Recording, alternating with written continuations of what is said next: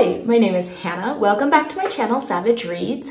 I am excited to do my weekly wrap-up. I have read some very interesting books that I can't wait to talk about, but of course, my embroidery project update. So, the trees are taking me a long time, but I finished the top half of my fall leaves, and now I'm starting to work on, I'm trying to do some like purple heather down here, but then I'll fill it in with grasses and some daisies. I don't know, I'm filling in the bottom half now, but this is my tree scene. You definitely can't see the trees very well because there's so many leaves, but that one will be done soon, hopefully. I had my sister out visiting, so I have been having a great time. But I did manage to read a couple really interesting books this week, so let's jump into those. So the first book that I want to talk about was a recommendation from Ray at A Giant Cup of Coffee, so I will make sure to link her channel down below. And it was The Uncommon Reader by Alan Bennett. And this book was so weird. I had no idea what I was getting into. Basically, it's what if the Queen of England took up the hobby of reading and hadn't been into it before, but decided in her later years that she was going to start reading. And these books change her and change kind of the trajectory of her life. And it was cute. It was short. It was sweet.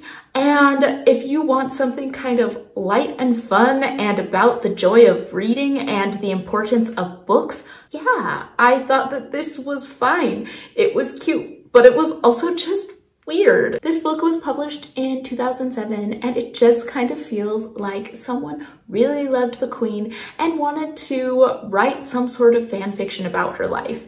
I thought it was kind of delightful, but also not that deep. But if you want something kind of fluffy, it was a fun one and short. So I had a comment recommending a book called America Redux: Visual Stories from Our Dynamic History by Ariel Aberg-Riger. And this is a book that is taking on some of the common myths or common perceptions about the American dream and talking about some of the history behind it. So the idea of a white picket fence, where did that come from, and what is actually the reality of housing for many Americans? It's taking a lot of the common stories that are told in the United States and showing some of the reality in the background and what is an American identity and what does that mean. And this book, I did completely wrong, so apologies, because my library only had this on audiobook, and this book literally is called Visual Stories from Our Dynamic History. And the actual book says that it's fully illustrated with photographs, maps, documents, graphic elements, handwritten text, and it's a dazzling immersive experience. I didn't do that, so I feel really bad. The audiobook was fine. It was a lot of information that I feel like I had learned about more in depth from other books. It talked about Love Canal up by Niagara Falls, and I read a whole book that talked about that. It had a lot of smaller things that I read more fleshed out, so just listening to it didn't give me enough. But this sounds fantastic if I had the actual copy. So this was my fault, and if I ever stumble across an actual physical copy, I will make sure to pick it up again because I did this so wrong and I do feel bad. But the stories themselves were very interesting, well written, just short and things that I feel like could have gone into more depth in different books. I read the book The Bee Sting by Paul Murray, and I have no idea what to think about it. I've heard so many people talk about it and I don't know where I stand. This book is following a family falling apart. Something has gone wrong with the garage that the dad owns and it is going under. And a lot of their hopes and dreams are all being dashed. And so you watch through the different perspectives of the daughter, the son, the mom, and the dad, and watch as the family is breaking down. And I don't know where I stand on this. At first, I started reading it and was super engaged. We had the daughter and the son and their lives, and I wanted to know more. Now, the way that this was written was kind of interesting. It didn't use a lot of punctuation. And when I got into Imelda, the mom's sections, I got kind of lost. It was very stream of consciousness, and I stopped feeling very engaged. I understand what the author was trying to do there, at least I think so. I feel like it could have been very successful, but maybe it would have worked better in an audio format where I felt like I was more stuck in her head with those thoughts going through my head, because reading it just felt a little laborious, and I didn't love going through that. And then once we go back to her husband and then start kind of flopping through the other perspectives, it picked up and was much more engaging. But I got stuck in that middle section and thought about quitting. And then finally, once I got through it, the rest of it, I finished it in a day, no problem. But I had that book checked out for a couple weeks, just thinking, I need to finish that book. Do I need to finish that book? I want to know what happens. I want to make sure the kids are okay because I cared in the beginning, but I struggled through the middle section. So my reading experience wasn't maybe the best. And I wonder if it would be better on audiobook, because I wonder if that comes across a little neater. I don't know. So the writing style didn't always work for me. I think this book had some really interesting elements of a very classic tragedy, of knowing where things were going to end up and being unable to stop it. And you could see the characters writing their own destiny as they follow it. I also found that very frustrating and annoying. I spent a lot of the time thinking, why won't these characters just talk to each other?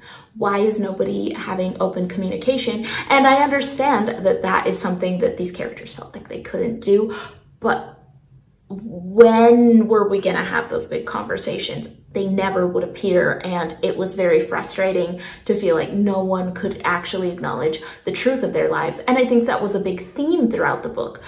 But was it frustrating in the reading experience? Yes. I think there was that aspect of the characters being unable to live true to themselves, being unable to engage with their lives meaningfully, and how it kind of poisoned their family. And I hated how the ending was so ambiguous. It felt less like a writing device and more like the author giving up on trying to have these meaningful conversations that needed to happen. And so I am somewhere in the middle on this, because I do think there is a lot to be discussed in this. I think the writing style was very interesting and different. I think there were some really interesting themes and layers that went into this, and watching the family go through felt very like classic tragedy. It just was also not my favorite reading experience. And so I don't know what to think about it. If you have read this book, please let me know what you thought. Did you love it? Did you hate it? Did you just appreciate it for what it was, even if you didn't love it? Just let me know, because I'm really not sure where I sit on this book. And finally, I got this recommendation from Gemma at Gemma Books, so make sure to check her channel out. I will link it down below. And this was Some People Need Killing, a memoir of murder in my country by Patricia Evangelista. This is following her life as a journalist in the Philippines, covering the state-sanctioned killings under Duterte's rule on the war on drugs. And this is such an important subject, and one that I feel like I haven't read enough books about. The only other book that I have read about this that I can think of was Patron Saints of Nothing, which was a great fictional young adult book to introduce them to this topic, but I really wanted a good nonfiction on this subject, and this one did it.